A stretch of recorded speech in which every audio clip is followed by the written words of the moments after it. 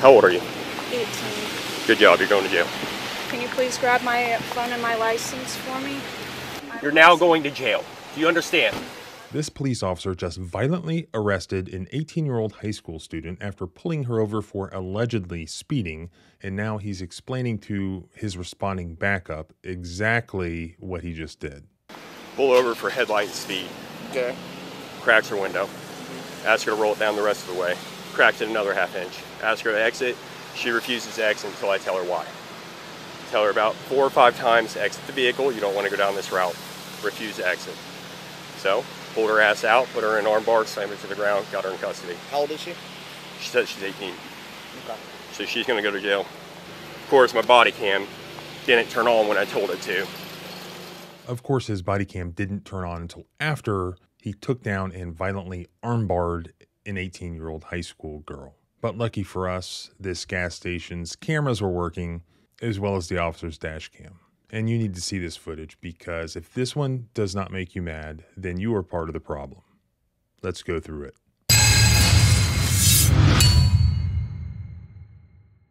This is one of those situations I talk about where it's not always a bright line. What can a police officer do? What can a police officer not do? A lot of constitutional law is an analysis of reasonableness under the totality of the circumstances. So this happened in South Whitley, Indiana. The South Whitley Police Department, Officer Brian Schimmel, he only began working there in October of 2023. And he pulls over this high school senior, Vivian Augustus, who was 18 at the time. On January 24th of 2024, Vivian's parents say that she was driving home from school and was pulling into the South Whitley Marathon gas station on South State Street. They say that she was nervous because this was the first time that she had ever been pulled over. South Whitley officer Brian Schimmel says that he pulled her over because she had a headlight out and was speeding. He comes up and asks her to roll down the window, which she does very quickly, her father said. So she's looking for her driver's license and registration, and she says she asked him why she was being pulled over, and that she was told that didn't matter, and she needed to get out of the car. She was still trying to find her driver's license and registration. He opened up the vehicle, told her to get out of the car, while she's still trying to find it. She keeps it in her lanyard with her student ID. She said as soon as he opened the door, she was just scared, her mother said. I could just imagine she probably wasn't super efficient in finding what she was looking for. Surveillance video from the gas station and Officer Schimmel's dashcam video shows him pulling her violently from the car onto the pavement.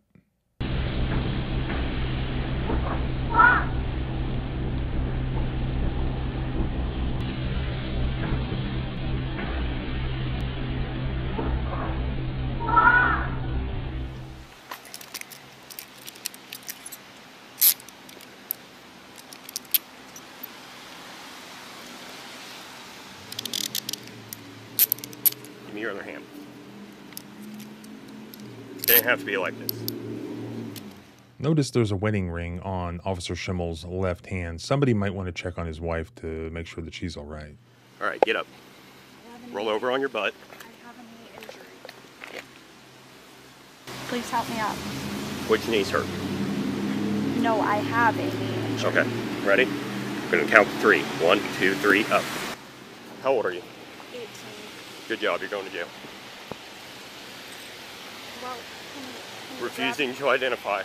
He tells her he's arresting her for refusal to identify, but you'll see here just in a couple of seconds, her ID is actually on the asphalt, where when he violently pulled her out of the car and took her to the asphalt, the ID was clearly in her hands or somewhere readily accessible, probably attempting to give it to him, and now it's on the ground.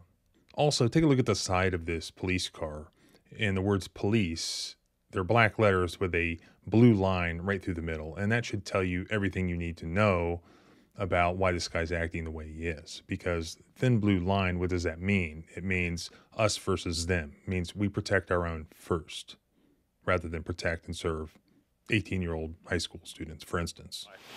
Can you please grab my things for me? Your what? Can you please grab my phone and my license for me? Yep. Take a seat. And my keys? Take a seat.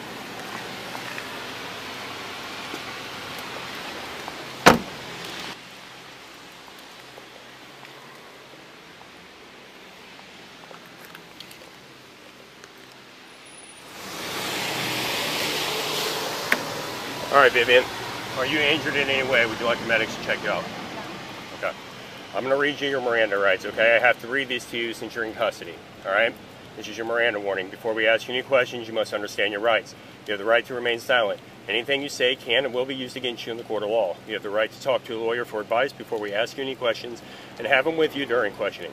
If you cannot afford a lawyer, one will be appointed to you before any questioning if you wish. If you decide to answer questions now without a lawyer present, you will still have the right to stop answering at any time. You also have the right to stop answering at any time until you talk to a lawyer. Do you understand your rights? Okay, I'm not going to ask you any questions right now. What I am going to tell you is you were pulled over for your speed and your headlight, okay? Your speed was 37 and then 30, not that big of a deal, and your headlight was out on your driver's side. Just pulling you over to let you know. If you would have just given me your license and your registration like I asked you to do, you would have gone away with a warning tonight, okay? But however, since you decided to pull this right here, where you don't want to comply, you don't want to give me your ID, and you think you're going to run the scene, you're now going to jail. Do you understand? I was trying to give you my ID. You were not. How many times did I ask you? I was pulling over it. You were not. I've got a body cam on. It'll show you not pulling your ID out. When I ask you to step out of the vehicle, you step out of the vehicle. You don't get to sit there and tell me how I'm going to do my job. Do you understand? It was attached to my See what I mean? This tough guy getting angry, slamming the door in the way he's talking to a little girl, telling her that he had his body cam on, when he knew very well that his body cam was not recording during their conversation, as he tells this other police officer who arrives as backup for this dangerous high school girl. What you got? Pull over for headlight and speed. Okay. Cracks her window. Ask her to roll it down the rest of the way. Cracked it another half inch. Ask her to exit. She refuses to exit until I tell her why. Tell her about 4 or 5 times to exit the vehicle. You don't want to go down this route. Refuse to exit. So, pulled her ass out, put her in arm bar, slammed her to the ground, got her in custody. How old is she? She says she's 18. Okay. So she's going to go to jail. Of course, my body cam didn't turn on when I told it to. You're going to have to back out, man. There's no room over there. You know, not plug up the whole damn parking. Okay, well, the problem here, sir, is that she pulled in here. I didn't pull her in here, so get off my scene. Get off my scene. Yet again, we have a demonstration here on the body cam that was recorded that this guy has a temper. Of course, he did not have a temper when his body cam was not running. That was all the little girl's doing. She's clearly a criminal. Everybody needs to bow down and respect his authority and just get out of his way, because he is the government. He is the thin blue line. I mean, it's right there on his police car. Dispatch 652. She lives right over here. Good family. You know about him? So, signal 80. What? Valid return, signal 80. Yep. Dispatch 655. She's going to be in custody. Failure to identify and resisting. You sort of hook my way. Next off rotation.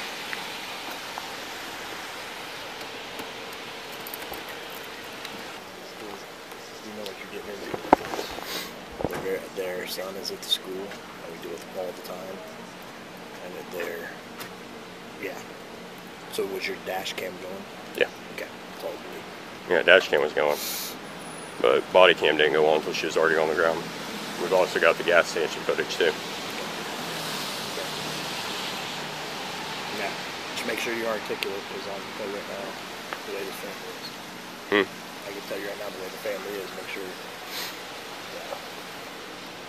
Well, I mean, Oh no, you're good. You're good. she didn't identify, No. and Oh, then no, she no, no. resisted. No, I'm just telling you. I mean, it's cut and dry. She's from here, so make sure you have everything in there. I'm just giving you. In case you didn't catch that, and I didn't catch everything that this other officer was saying, but the other officer who responds to the scene appears to be a school resource officer. And he's telling Officer Schimmel that he knows who this high school student is, and he knows her family, and that he needs to be careful in how he acts from this point forward. He needs to document basically CYA. Be careful on how he writes things up. And then Officer Schimmel says, well, it's pretty straightforward. I've never been to Indiana, true story. Though when I was in college, our first football game was against Purdue when they had a new quarterback. And I remember the coaches saying, do not make fun of the fuzzy birthmark on this guy's face. And that guy was Drew Brees.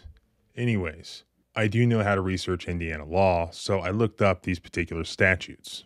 1, refusal to identify self, and that's Indiana Code Section 3428-5-3.5. A person who knowingly or intentionally refuses to provide either the person's name, address, and date of birth, or 2, driver's license, if in the person's possession, to a law enforcement officer who has stopped the person for an infraction or ordinance violation commits a Class C misdemeanor.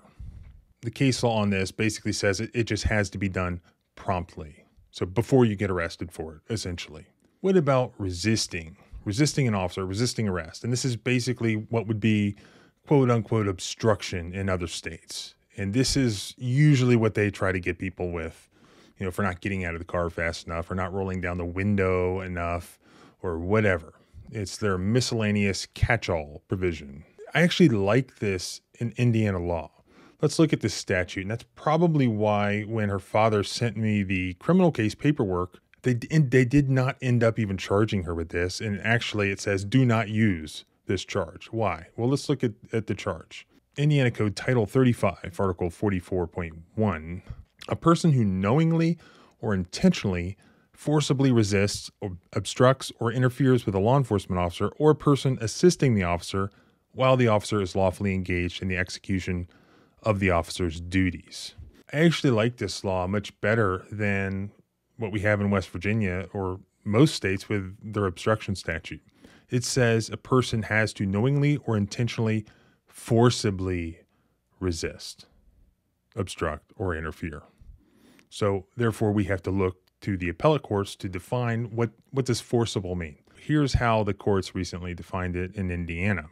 A person resists law enforcement when he uses strong, powerful, or violent means, I like that phrase, to impede an officer from executing his duties. And that is from Walker versus State. An extreme level of force is not required. The force element may be satisfied by even a modest exertion of strength, power, or violence, such as the stiffening of one's arms when being handcuffed. In addition, actual physical contact is not required. A threatening gesture in the officer's direction can be enough. That's probably a definition that gets used over and over again. It covers most situations. Does not appear to cover somebody just not getting out of the car fast enough or not getting out of the car at all. It requires a strong, powerful, or violent means to impede an officer. Was there a modest exertion of strength, power, or violence here? No, not at all. And although there does not have to be any actual physical contact, there still would have to be a threatening gesture in the officer's direction. Was there a threatening gesture here? No. He just said that she refused to get out of the car, so he forcibly took her out of the car. Okay, so back to the video. After the school resource officer finishes warning Officer Schimmel, this family is going to cause you problems. They're very difficult, he's implying. Make sure to dot your I's, cross your T's. Her father, Vivian's father, shows up at the scene. And does this guy seem difficult to you? He actually seems completely reasonable and cool-headed with the cops. I mean, even like too much. How's it going? My car. Yeah. Your daughter? Yep. So I'll tell you, because I'm the one that pulled over. So I pulled her over for speed, 37 and a 30, and then the headlight, okay? Her driver's side headlight's out. Oh, okay. Pull her over, she pulls in here, cracks the window. Oh, they're talking to me. I got him. Okay. Cracks the window, ask her to roll the window down a little bit more. All the commotion and the rain, I can't hear her. Yeah. Refuses to do that. Ask her to step out of the vehicle, she refuses to step out. Ask her probably 4, 5, 6 times to exit the vehicle nicely. Ask her please, refuse to do it. Wouldn't give me her ID, wouldn't give me her registration. So she was assisted out of the vehicle, placed into custody, resisting arrest and failure to identify. Okay. Okay. That's, I mean, honestly, I know she's 18. That's probably my bad because I've instructed her that we roll the window down like that much. Absolutely. You don't have to roll it down all the way as long as you can get the ID out. Yeah, the problem is when I can't hear because of traffic and the rain and everything, we're in a gas station. I know. I'm saying you know, and you ask her to exit the vehicle and she refuses to do so. You know what I mean? Then we go down this route. Yep. So, I just wanted to let you know. Are you dad? Yeah. Okay. And my dad's a retired state trooper. Okay. So. Do you have somebody? Well, I already called a hook. I wish you would have got here a few minutes earlier. I would have just gave you the car, but there's already a wrecker on the way. So. Oh, I can't just take my car? Let me see if they called him. I got him. He'll do it. I was gonna say wrecker or not. Well, they've already been called, but if they're not in the truck yet, I'll give it to you. I don't have an issue with that. Okay. I just have to do a search incident to arrest, make sure there's nothing in there she shouldn't have, and then I'll give it to you. Okay. Okay. Yeah, you got your ID, so I can. Yeah. Look what happens here. Under the guise of making sure this is her father, him being able to drive the car from the scene rather than it being towed, he asks for his ID. But was it for that purpose? No. You're going to see just in a few seconds the real purpose. He is going to run that ID into dispatch to get the criminal history of the father. So what happens next with her? So she's going to go to jail for resisting and failure to identify. She's going to get a ticket for the headlight and the speed. She'll go down to Whitley County Jail. She'll be assigned a bond, and then you can bond her out. Okay. Or whoever. Doesn't matter who, but she'll get a bond. Yeah. Can I talk to her for a sec? Just to keep her chill? Just disregard him. Yeah, you give me a minute, okay? Sure.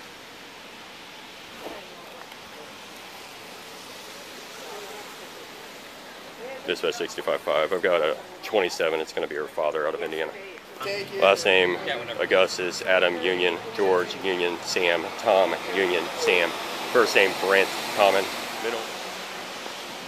There you are. Let me get the car search real quick, as long as we're good. Well, we'll get you to talk to her first. I assure you. Yeah. You're worried, so. I'm not worried. Well, I want you to. You're a dad, right? Yeah. I'm a dad. I'd be worried, so. She hasn't been patted down yet, no. But we'll get you to talk to her and then get that search, and then we'll just give it to you. You ready? And here you will see yet another constitutional violation in the form of an illegal search of her car. As Indiana case law recognizes, citing Supreme Court precedent, police may validly search an automobile incident to an arrest only if the arrestee is within reaching distance of the passenger compartment at the time of the search, i.e. officer safety, or it is reasonable to believe that the vehicle contains evidence of the offense of the arrest. So here, at the time this officer is searching her car, she's in handcuffs in the back of his police car. Therefore, the only valid reason in the absence of a warrant to search the passenger compartment of the automobile that she's not in is if it's reasonable to believe that her vehicle contains evidence of the offense of arrest. What was she arrested for and charged with? Failure to identify herself. At that time, the officer already had her ID, and that ironically was not even inside the passenger compartment of the vehicle, but outside on the ground. What possible evidence would it be reasonable to believe that could help establish that charge or help prove that charge that could be inside that vehicle? Nothing. He's on a fishing expedition, and that's illegal under the Fourth Amendment. Yeah, let me search the rest of it. Okay. Just watch it. Yeah, just watch it. Just I'll do a search the rest of it. Doesn't sound really spot.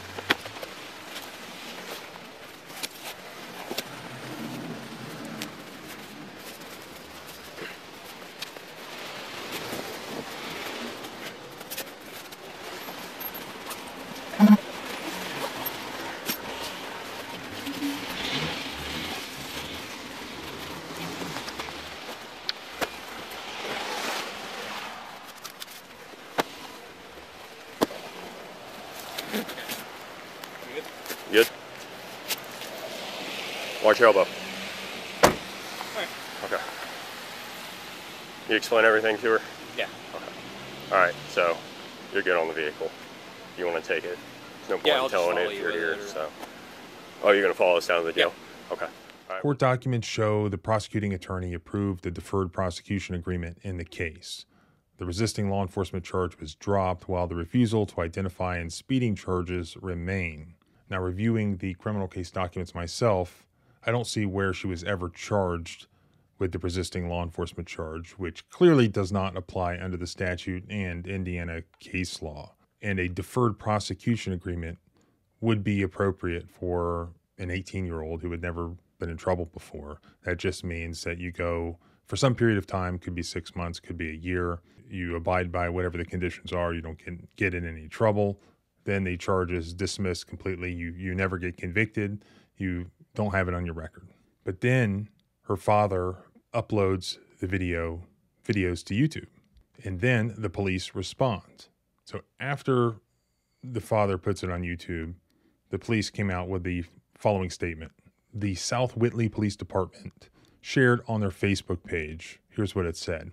In response to a social media post of an edited video of a local law enforcement encounter, the South Whitley, and by the way, the only editing that is relevant here is the editing that this officer did himself by not turning on his body cam at the beginning of the encounter.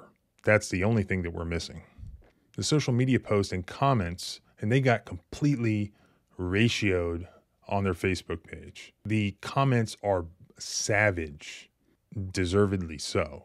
The social media post and comments suggest a uniformed local officer acted unreasonably in his interaction with a driver pulled over for speeding on January 24th, 2024. The incident resulted in a criminal charge and judicial finding of probable cause that the driver committed a crime. Failure to not give your ID fast enough. Scary. Persons charged with crimes are presumed innocent until proven guilty in a court of law.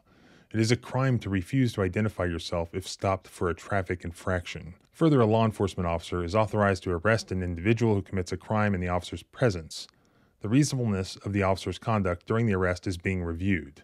To ensure the fairness of all the parties, of process to all parties, the town's attorney has advised that it is inappropriate to comment on the underlying facts of this incident while they're being reviewed.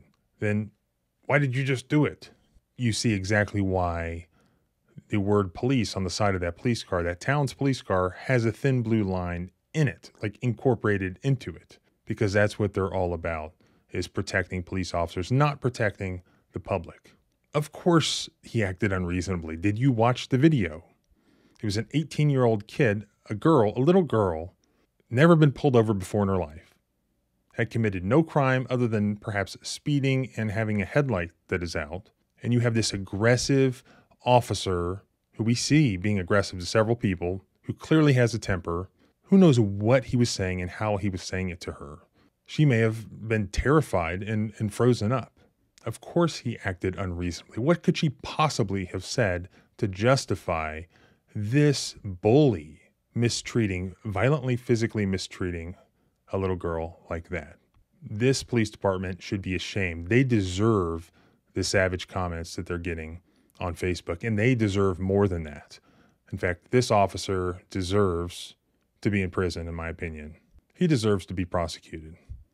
Did he not commit a violent battery against a little girl? He did. We all saw it on video. And in this media report, which I'll link in the pinned comment below, this is what they wrote. They confirmed that Officer Schimmel faced discipline after an arrest while he was working for the Monrovia Police Department back in 2023. Monrovia Police Chief Matt Wright says that Schimmel was suspended for 10 days following an investigation into how Schimmel handled an incident at the town racetrack. After the investigation, the board and department sent Schimmel to a de-escalation training program in Morgan County with another agency. This guy doesn't just need to be sent to a de-escalation training program. He needs to be sent to prison, where he can try having a temper with his colleagues in prison, and we'll see how that works out for him. Like I told you, if you don't have a problem with this one, then you're part of the problem.